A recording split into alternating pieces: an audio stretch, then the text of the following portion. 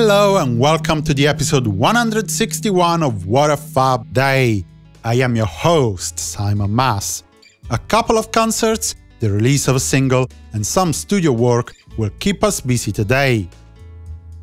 Let's start the episode with the 10th of June 1961 engagement at the Top 10 Club in Hamburg, West Germany. The Beatles, still featuring Pete Best on drums at the time, were entering the last phase of their second residency in the club, their longest in Hamburg. Let's skip to 1963. The Beatles were still on the road with a concert at the Pavilion in Bath after the conclusion of their package tour with Roy Orbison on the previous night. Moving on to the 10th of June 1964, while the Beatles were on tour in Asia, George Martin and his crew were busy in Abbey Road to produce a new mono mixdown of I'll Be Back between 10 and 11 am. The mix was intended for the upcoming LP, but it was never released. Meanwhile, in Hong Kong, the Fab 3 plus Jimmy Nicol, temporarily replacing Ringo Starr, were waiting for a flight to Sydney, Australia. During the wait, the Australian DJ Bob Rogers interviewed them.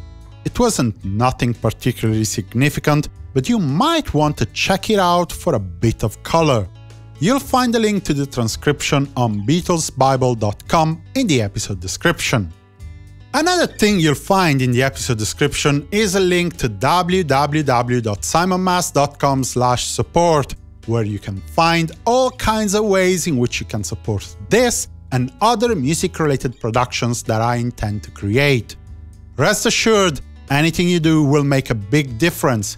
You won't believe the thrill even a simple like or a comment give me, and since you've been listening so far, it means that you do like what you're hearing, right? Help me prove that free content can be sustainable and helpful in creating a community. Thank you! On the 10th of June 1966, Paperback Writer became the 12th Beatles single to come out in Britain. It was their first not to be a love song and their lowest seller since Love Me Do. Regardless, the single hit the #1 spot on the 23rd of June.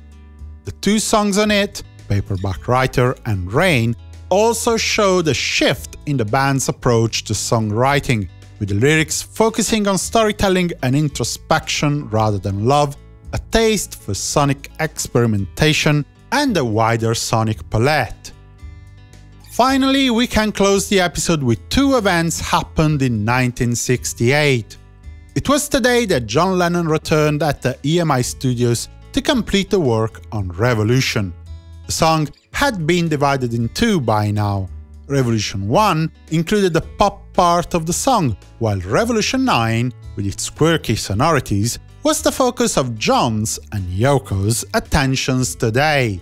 Between 2:30 and 5:45 p.m., John and Yoko spent time creating loops and sound effects of their own device, sometimes delving into the EMI's collection of pre-recorded sounds or John's personal archives. Meanwhile, in California, George Harrison appeared in Ravi Shankar's documentary film Raga, Shankar. The cameo was filmed on this date and on the following day in a secluded spot in Big Sur, California. George was accompanied by his wife Patty, Ringo Starr, Maureen Starkey, and Beatles assistant Mal Evans. Today, the filming focused on Harrison learning a new raga from Shankar. The scene was not rehearsed, and the camera kept rolling for about 30 minutes. And with this, I think it's time to wrap things up for this episode of What a Fab Day. Tune in tomorrow to hear about some drummer problems in 1960. For the moment, I wish you a good day and a fab continuation. Simon Mas, music you love.